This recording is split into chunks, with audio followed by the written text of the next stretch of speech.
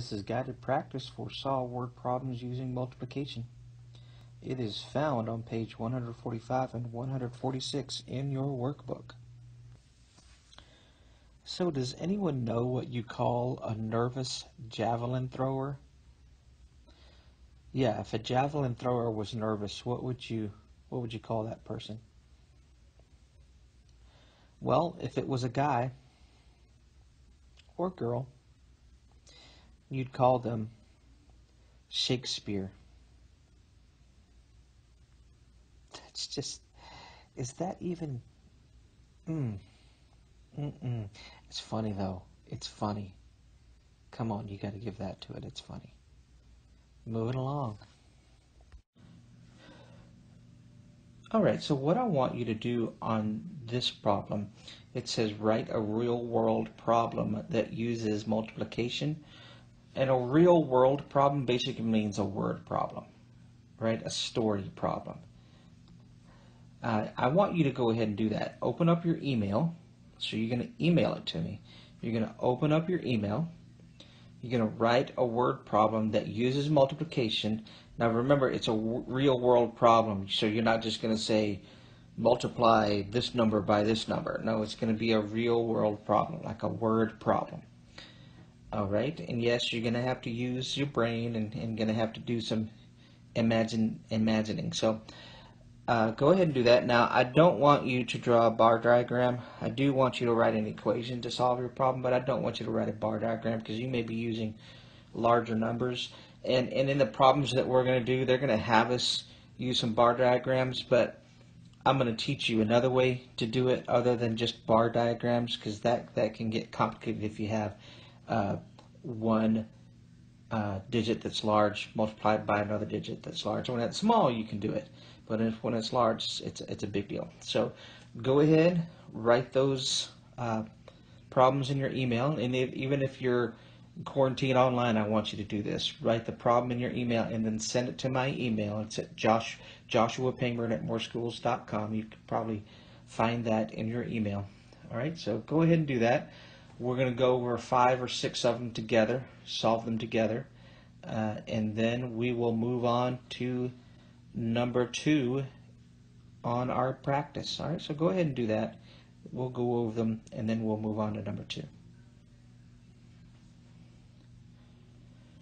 All right, so in 2, write and solve an equation. Sharon's stationery store has 1,219 boxes of cards. May's Market has 3 times as many boxes of cards. How many boxes of cards does May's Market have? And we got that box problem right here.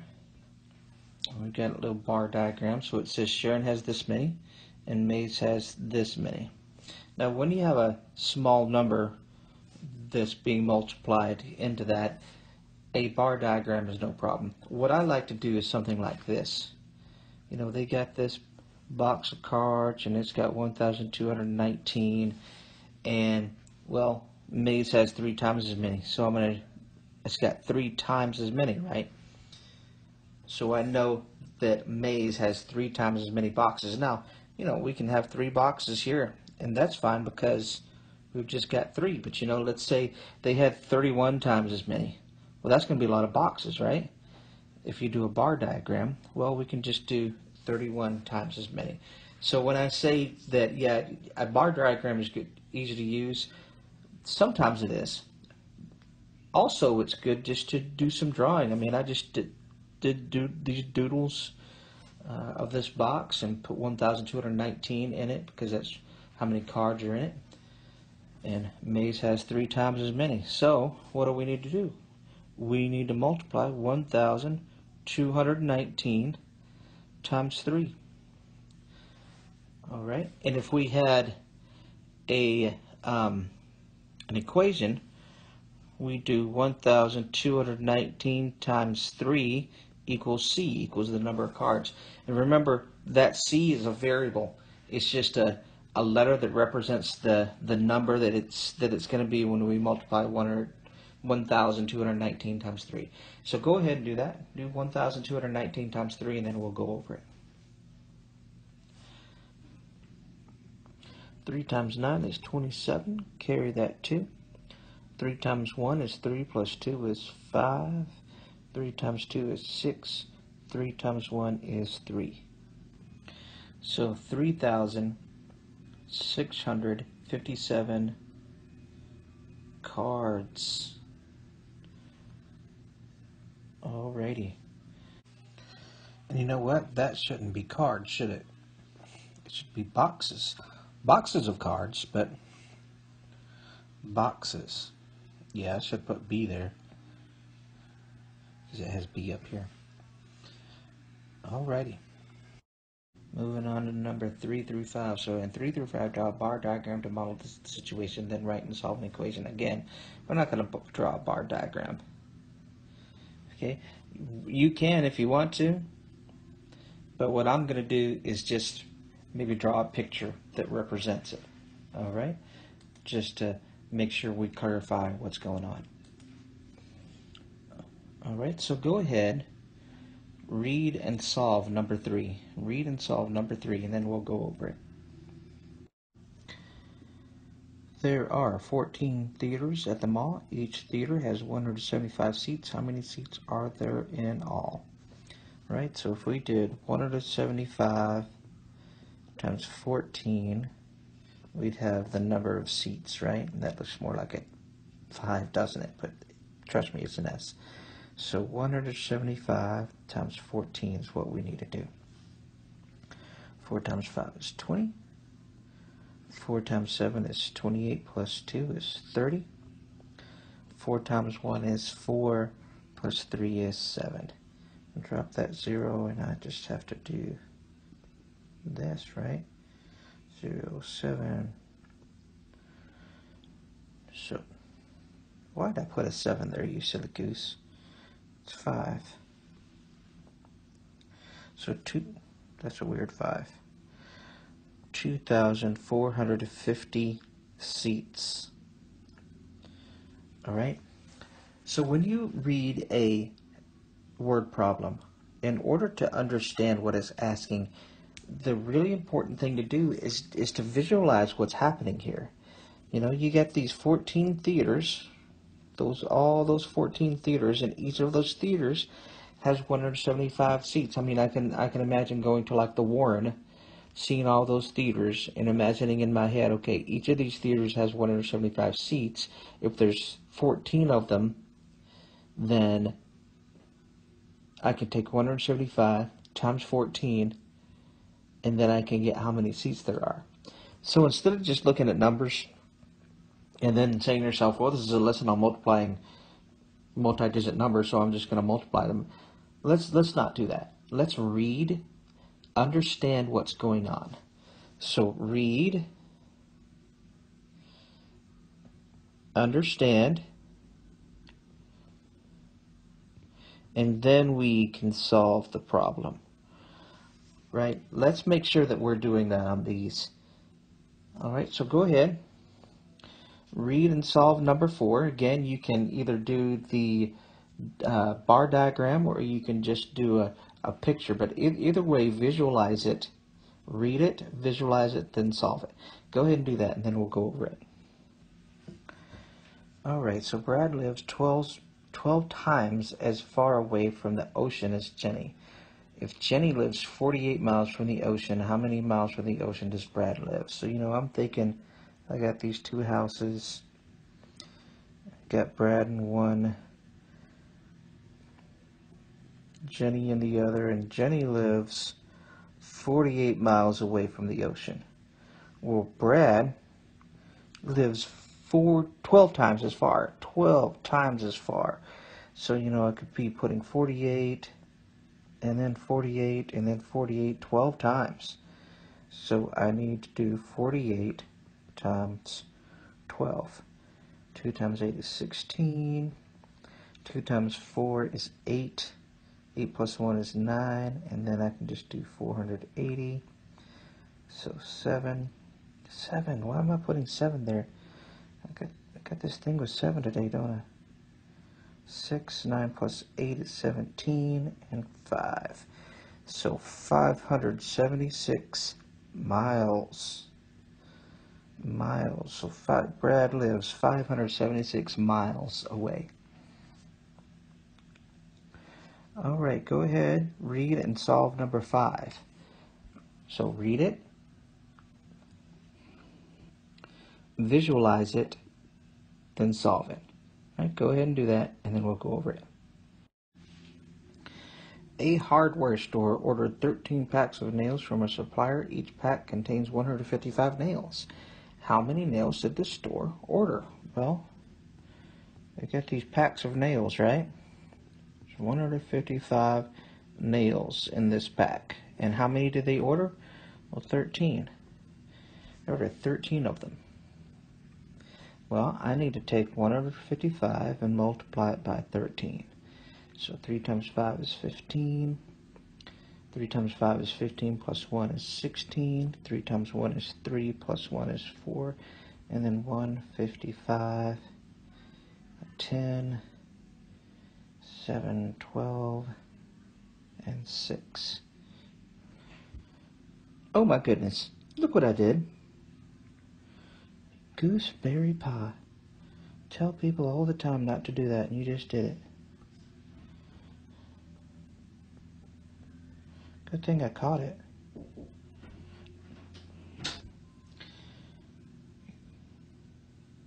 So that's 11, 5, 10, and 2. So 2015. How many? How many nails? Yeah, 2015 nails. All right.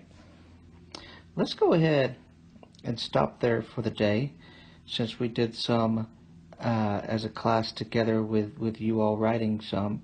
Let's go ahead and stop there for today, and then we will start on day 2 tomorrow. This is day 2 of Solve Word Problems Using Multiplication. It is still found on pages 145 and 146 in your workbook. So the internet connection at my farm, it's really sketchy. So I moved my modem to my horse barn. Yeah, moved my modem from my house to my horse barn. And now I have a really stable connection. Maybe you got that. Hopefully you did. Horse barn, stable can. If you have to explain, is it funny? Yes, it's still funny. Maybe even funnier. Moving along.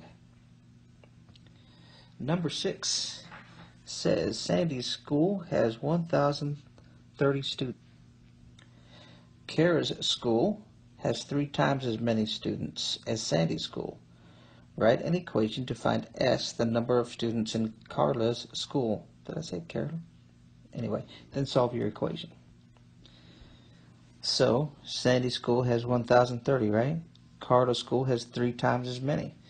So we're going to take 1,030 and multiply it by 3. That's going to be pretty easy because there's not going to be any carrying. Go ahead and do that real quick and we'll go over it.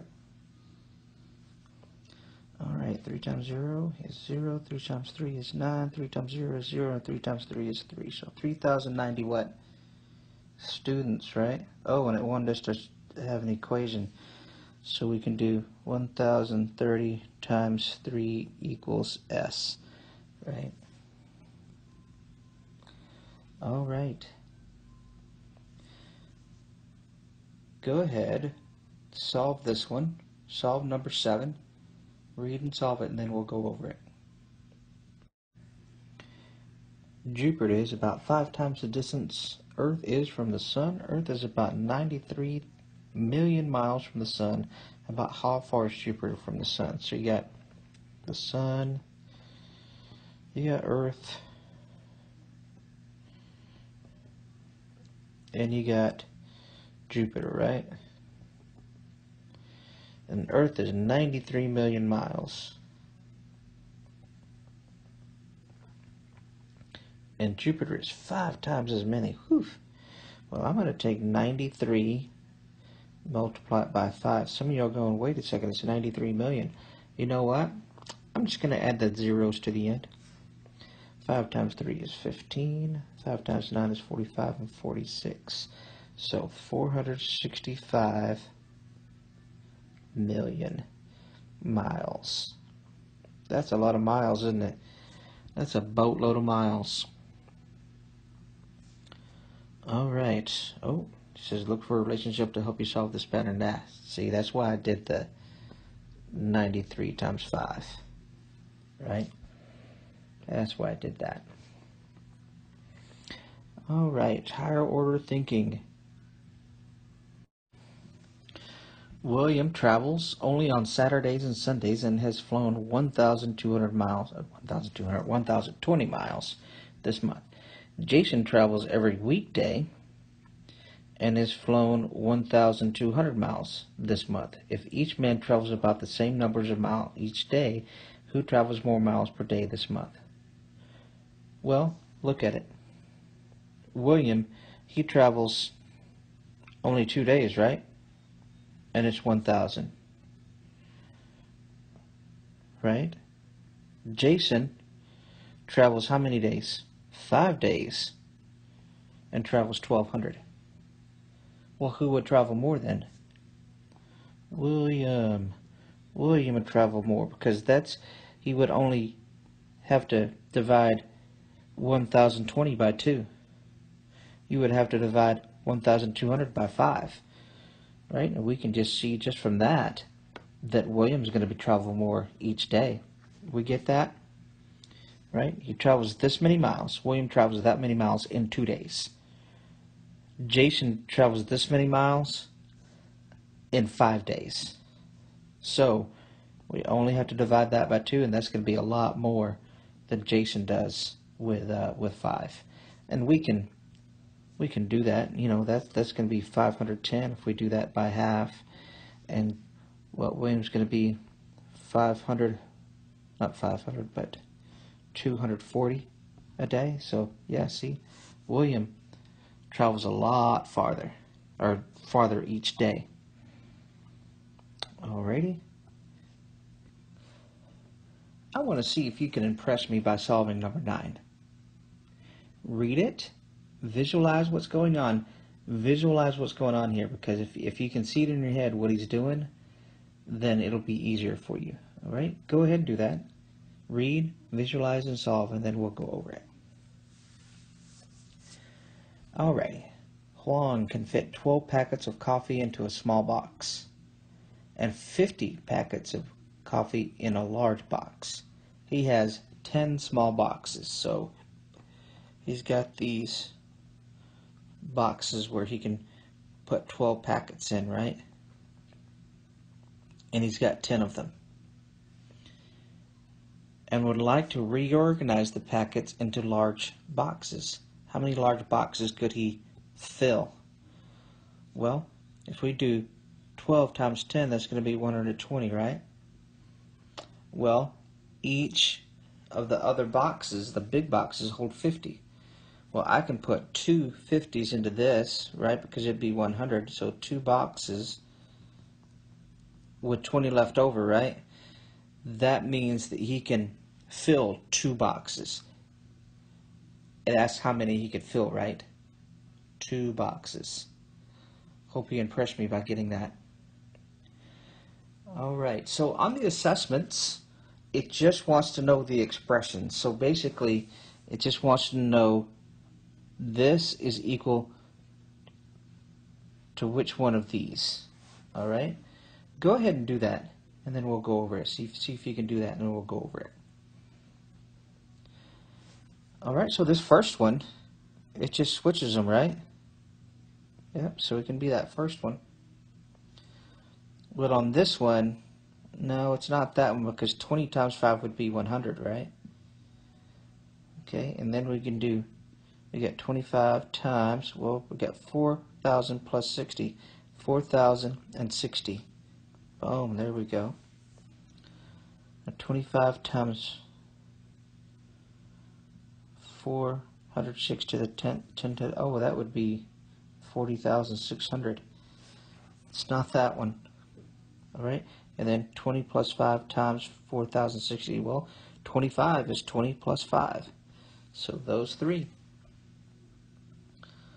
All right. And then basically the same thing we're doing here. So 85 times 10 to the third, that'd be 3 zeros on the end. That has 2. Won't be that one. All right. So 30 plus 8, that makes 38. 850 times 10, that would make it 8,500. Oh. 30 times 8, no, it needs to be 30 plus 8. 8,050 times 38, yeah, they just switched places. And then 30 plus 8. 30 plus 8 is 38 times 8,500. Well, all right, end of our lesson. Y'all have a good one.